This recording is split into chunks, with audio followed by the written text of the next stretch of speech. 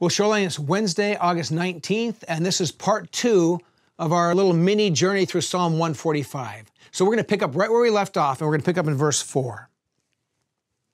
One generation commends your works to another. They tell of your mighty acts. They speak of the glorious splendor of your majesty. I will meditate on your wonderful works.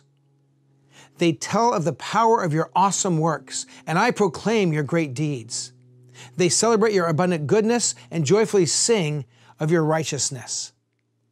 The theme here in this part of the psalm is to tell the next generation. There's this sense that God has been so good, He's so powerful, He's so glorious, that how can we not tell the next generation about God's goodness? And so David in the psalm here goes through a number of things that we should pass on to the next generation. So here's what I'm going to ask you to do. I want to ask you to think for a moment, who's the next generation in your life? It could be a literal next generation. It could be your kids. It could be your grandkids. It could be your great-grandkids. My wife Sherry's dad and mom now have 2 great-grandchildren.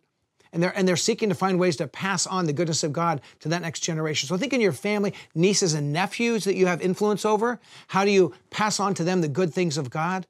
And maybe it's a spiritual next generation. It's people who are younger in faith than you, that God's put you in their life. And you can declare the goodness of who God is. And so listen to these things that we're encouraged to pass to the next generation. Tell about God's mighty acts. Think about what has God done in your life, the mighty ways He's shown up. Or just the stories of the scriptures where God showed up among His people and did great things. Tell the next generation. Tell those younger people in your life, those family members, those spiritual family members, and let them know of God's mighty acts.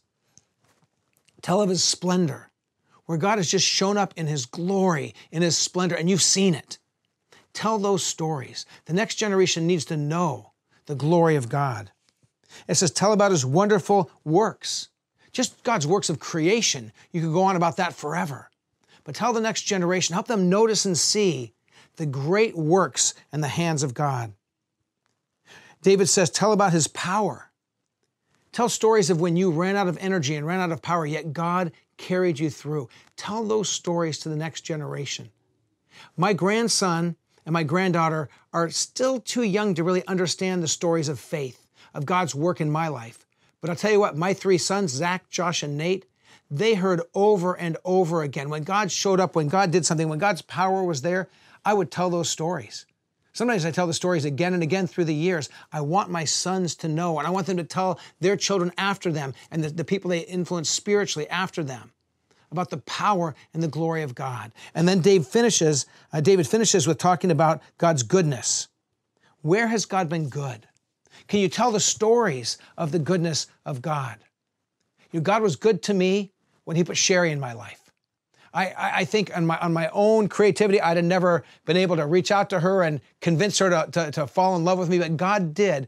God has been good. I tell those stories to the next generation. How has God been powerful and worked in your life and been good? What are God's mighty works? Here's my encouragement today. God has put people in your life who are younger than you chronologically or younger than you spiritually. They're family to you by blood or they're family through the family of God. Would you commit yourself today and the days to come to tell the next generation about what God has done? People love stories. You have stories to tell. Bless someone by sharing about the great things that God has done, about the glory of who He is, about His mighty works, about how He's shown up and strengthened you. Tell those stories and it will influence the next generation. Well, that's part 2. I'll be with you on Friday for part 3 of walking through Psalm 145.